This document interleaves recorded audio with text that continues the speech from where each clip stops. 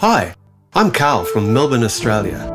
I love working with sound. Over the last 20 years, I've become very passionate about composing and recording. You heard synth pop in the background of Funky Feet. I hope you liked it.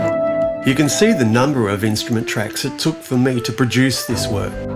It was created specifically for this year's My Road Reel short film competition. Now in its 7th year, it challenges people like me to produce a short film and go in the running to win some really great prizes. If there's one thing I've learned about sound, it's that recording it well requires good equipment. If you're like me and you've had a look at what's out there, you'll understand that there's an incredible range of alternatives for you to choose from. I have several great microphones, but I love my Rode NT2A. It's a perfect choice for capturing vocals, acoustic guitars, or in this case sound effects.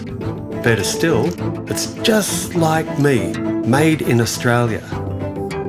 Over the last 23 months, I've been the victim of not one, but 2 serious road traumas.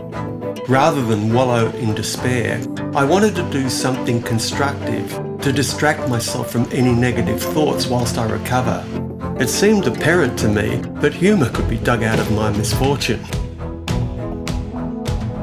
I had great fun making this film. We had to find a good location,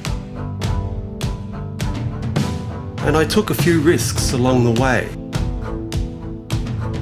Sometimes I used props to add realism. Other times, I just tried something silly. That's the sound of a sewing machine. I made multiple attempts to get the video and audio just right. Try that again. A lot of footage hit the cutting room floor at production.